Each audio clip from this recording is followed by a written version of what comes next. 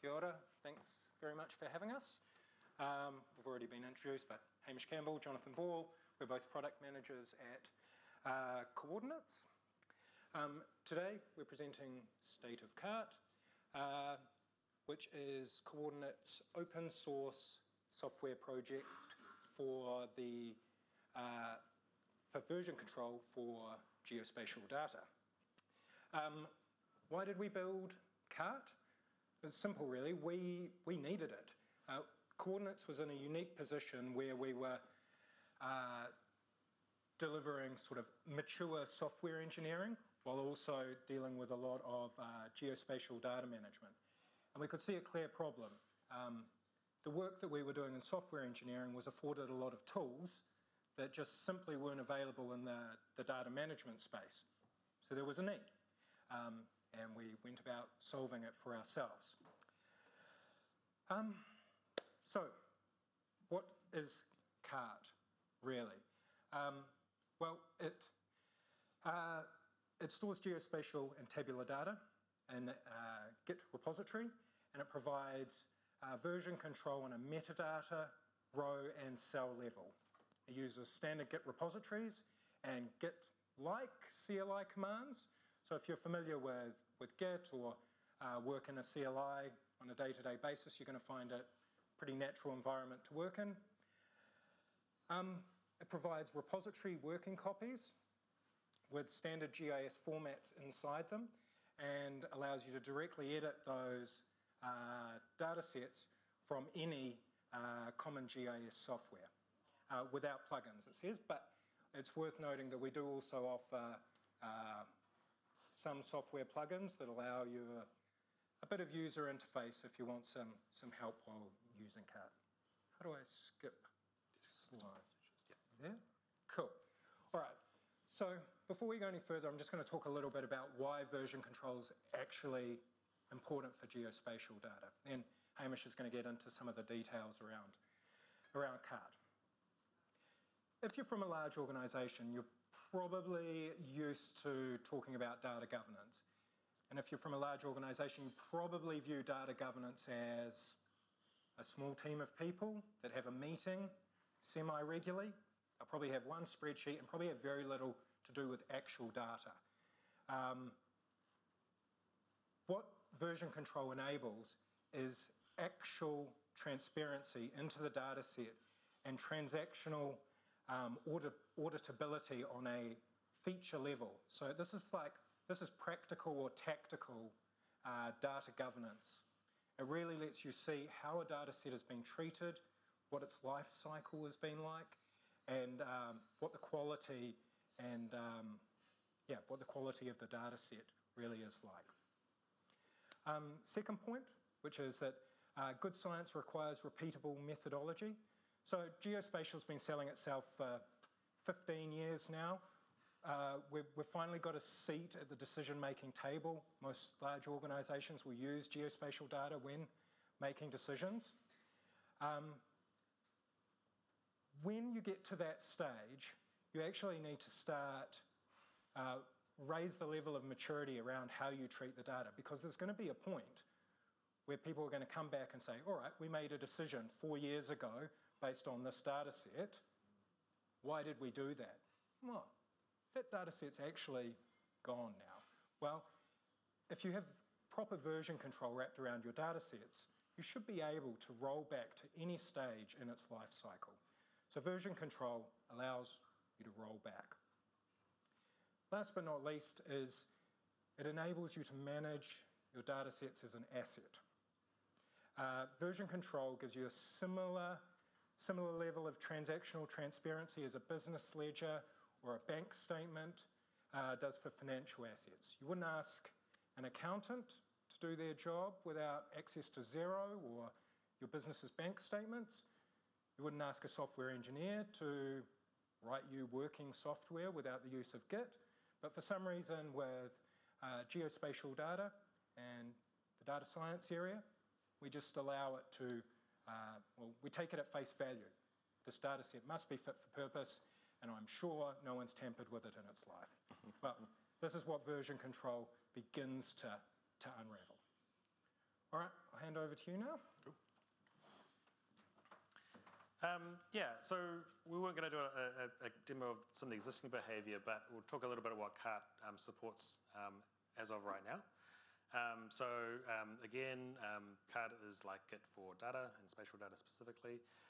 You can use your choice of format, uses the common GIS data types. We also support tabular data. So despite the fact I was focusing on spatial data, you can also version control all your non-spatial data as well. We'll talk about the new features specifically, which is raster and grid data and point cloud or LAS data that we've just added.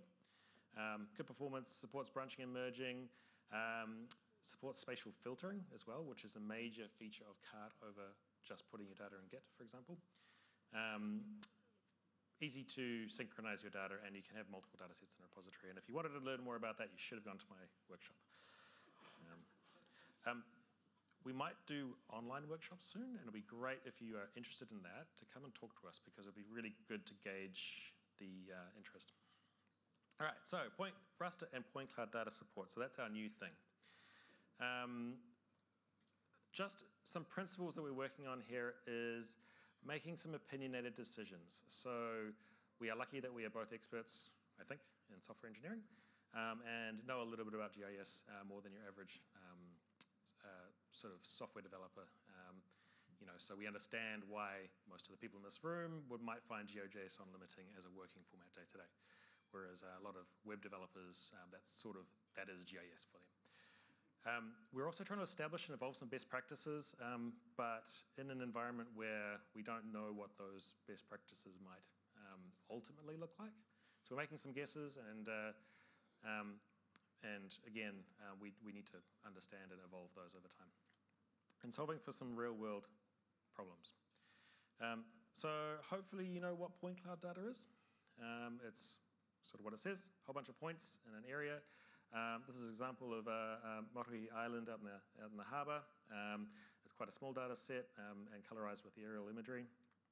A much pretty example, with permission of Emery, if you went to his talk about creating very, very nice maps out of point cloud data with QGIS and Blender and whatnot. So that's an example of a point cloud data set of downtown Auckland. So a whole bunch of points. And you can get his stuff at maphustle.co.nz.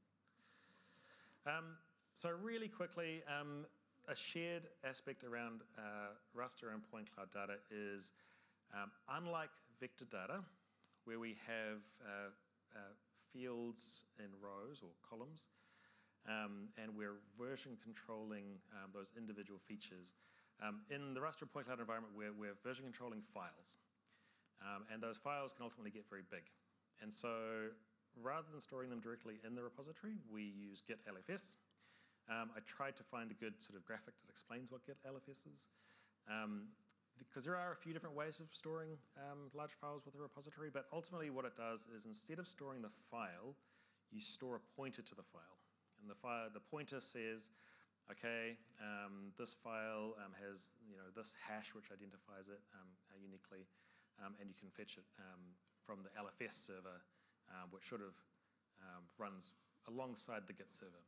So they sort of go hand in hand. So raster and point cloud data sits in these Git LFS storage buckets, as it were. So that's shared with the two different format types. Point cloud data, we added support in version 0.12 at the beginning of this year. We support LAS versions 1.2 onwards, so if you're a real point cloud tragic, you'll know that there's 1.1 is not very good, 1.2, 1.3 are okay, and 1.4 is kind of the standard that everyone should aspire to now. And the record formats, I'll say 6, 7, 8. There are a whole bunch of others which we support to greater or lesser degrees, but we are limited by what PDAL supports. So Kart now comes with PDAL under the hood, and subsequent record formats include waveform data, which PDAL doesn't support, so we don't support it, and I don't know if many people outside of quite specialist applications use it. So, so those are the different record formats of LAS we support. You can provide LAS data, but we'll convert it to LAS 1.4 when you import it. So basically, there's a cart import command. So as for other data sets, you'd go cart import, and here's my shapefile or geopackage or whatever. With point clouds, you say cart import. You say give it a list of tiles or a folder full of tiles. And Kart will then import that data into the repository and start tracking it as LFS objects as a contiguous data set. Again, calling back to trying to establish some best practices and making some guesses about what those might look like. We decided that we would encourage but not require conversion to cloud-optimized point clouds. Who knows what a cloud-optimized point cloud is? Got a couple of hands, cool. Right. Point cloud optimized for the cloud. Exactly, yeah. Nice. It's a real fun double inversion there. What it is the same data, but reordered to be reordered in such a way that you can host a very large file and extract parts of it via range requests. So if you know about cogtifs, then it's sort of a similar concept. So that you can get overviews of very large files when you're zoomed out, and then you can get more focused views of the data when you zoom right in. And if you're working with very large point clouds, which individual files can get extremely large, this makes it efficient to store and move around without changing the internal data itself. So it's rearranged, otherwise the same data.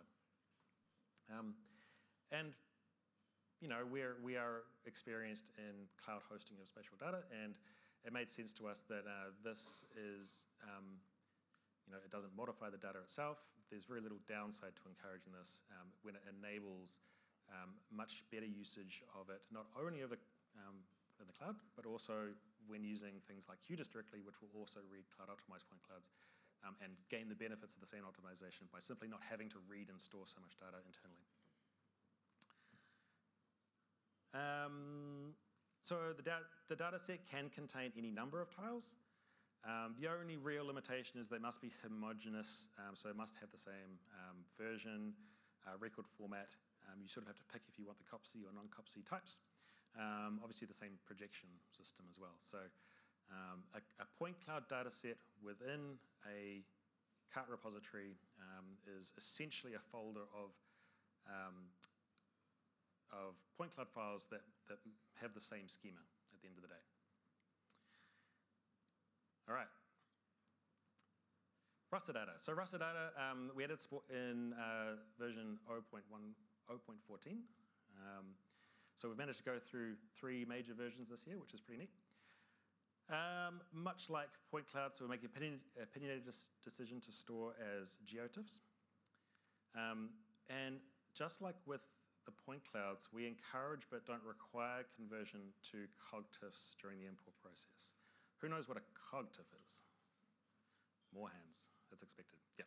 So just like the difference between a non-COPSI point cloud and COPSI point cloud, a standard geotiff and a cogtiff, there is a range arrangement and internal tiling of the data to make it easy to do requests to specific parts of the data. Works a little bit different. With point clouds, it's a little bit more like the old JPEG 2000 format where you'd load the high-level data and then load more data as you go in. Cogtifs, it's more about loading tiles out of the individual data set for different areas. But again, if you want to, Kart comes, batteries included with everything you need to convert your data to the the cogtiff on the way in, so that once it's in the repository, any tools that can use those features of the cloud-optimized geotiff will gain those benefits too.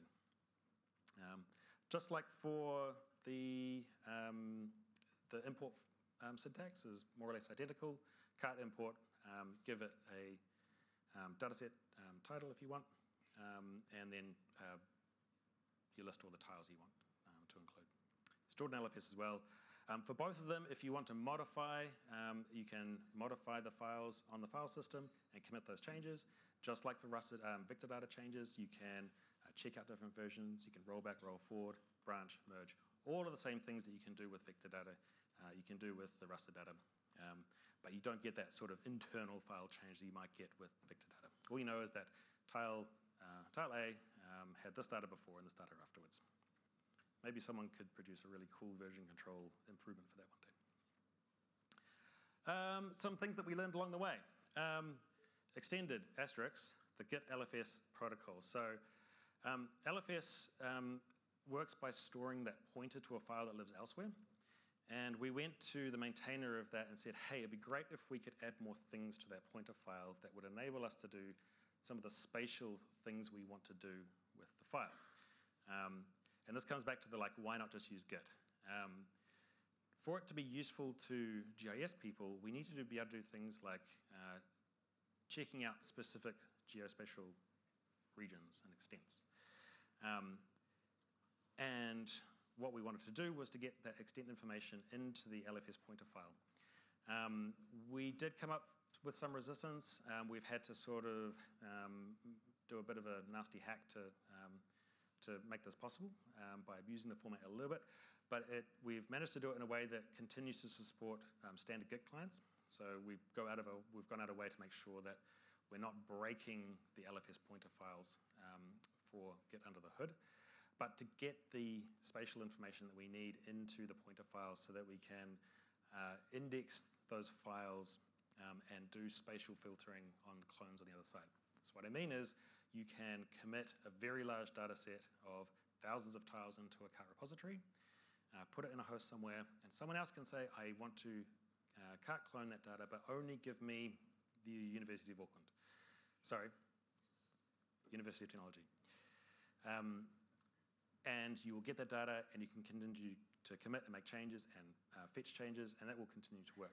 But you're working with a very small subset of the data. So that was one of the interesting challenges, and I hope maybe we'll gain a bit more influence over a better way of doing that in the pointer files in the future.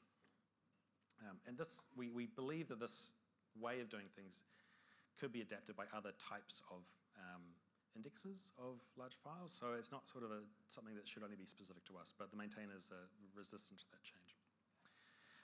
Along the way, thanks to very attentive testing by our customers, we found and fixed a very subtle data corruption bug in PDAL's COPSI conversion. So if you've been converting a lot of data, point cloud data to COPSI data, you might want to go and double check it. So that's been really interesting working with Hobu and the Howard and the PDAL maintainers. We also contributed improvements to PDAL's network performance, particularly around the COPSI format, which should be great for streaming over the internet, but we discovered that if we wanted to just look at the headers, we needed to, it was downloading the entire file. We wanted to improve it. I'm going to skip this one. So that's Kart. You can get Kart at kartproject.org, completely free and always will be open source. Here's a bunch of links. It's at github.com/coordinate/Kart.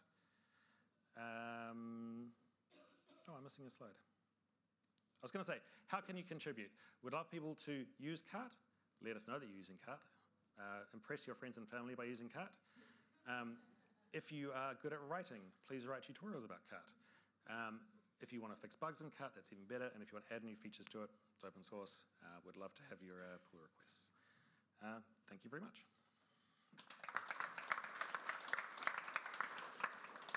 Thank you, Hamish and Jonathan. That was really fantastic. I'm interested quickly, I use Git a lot, and I sort of understand a little bit of it. It magically gets diffs in text files and binary files, or text files especially, and merges them all together to come up with the latest one. Do you do that with your data that you're storing? Yeah, so Kart teaches Git how to work with spatial data. So a Kart repository is a Git repository under the hood, yep. And you can host it in places that you can otherwise host Git things. And Git is really good at quickly assembling the changes between the state of a tree and 2 points in time. And so what we've done is be able to teach it how to understand the row-level changes of stuff. Yep. And then let Git do the hard work around marrying up the differences between two data sets. So it means you can have lots and lots of history in some of our data sets. We've got nationwide cadastre going back 10 years of versions every week. And you can say, okay, tell me everything that changed between this point in time and that point in time, and you'll get the diff in like various machine-readable formats. Nice, clean. But for the big stuff, the point clouds and the cogs, you're just storing one now and one then? Yes, yes, yeah. Questions from the audience? Niall.